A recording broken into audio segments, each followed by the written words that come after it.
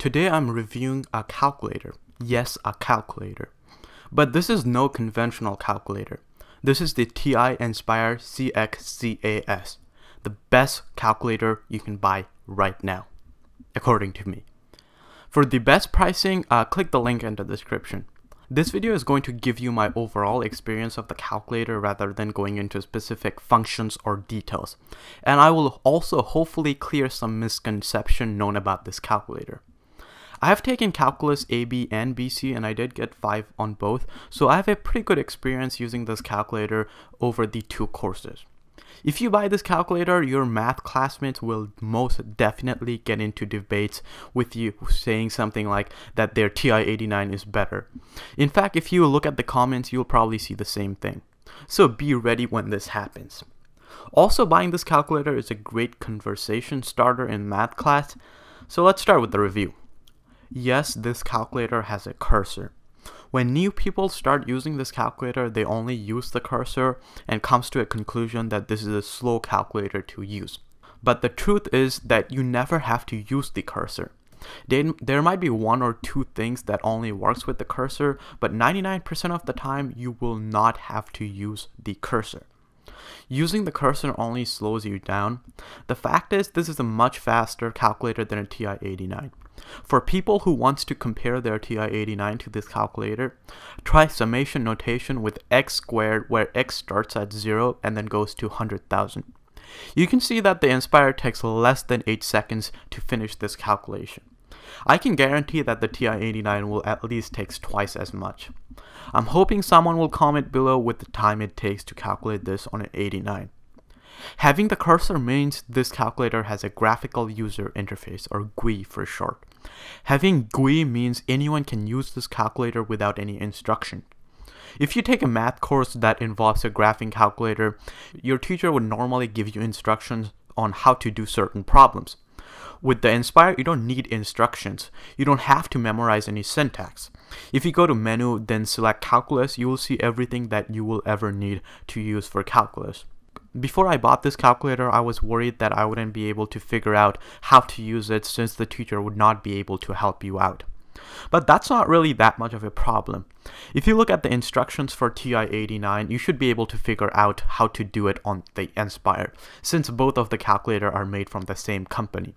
And if you still have problems, I would suggest searching it on YouTube. There are lots of helpful tutorials with this calculator. Second thing I was considered with before I bought this calculator was the battery life. The TI Nspire has a 1200 mAh replaceable rechargeable battery.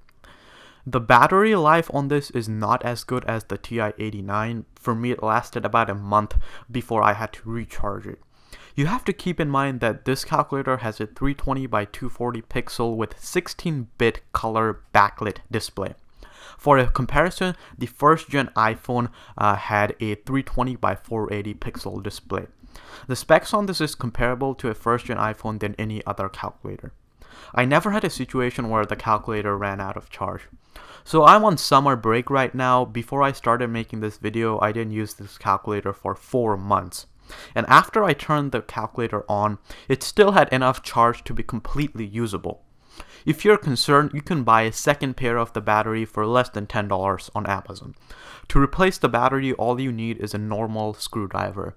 You can access the battery by unscrewing 2 screws and voila. The display on this calculator is really good. The viewing angle on this calculator is better than a lot of entry-level laptops. But the price is also close to entry-level Chromebooks, so it makes sense. You can put full JPEG image like this Golden Gate, so this is also a very easy calculator to cheat with. Finding maximum and minimum on this calculator is very intuitive and comprehensive as a result of the colored high-res display.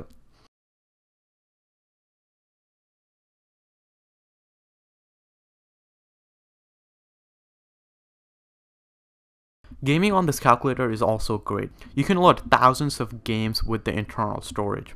One game I would highly recommend is Gravity Gun.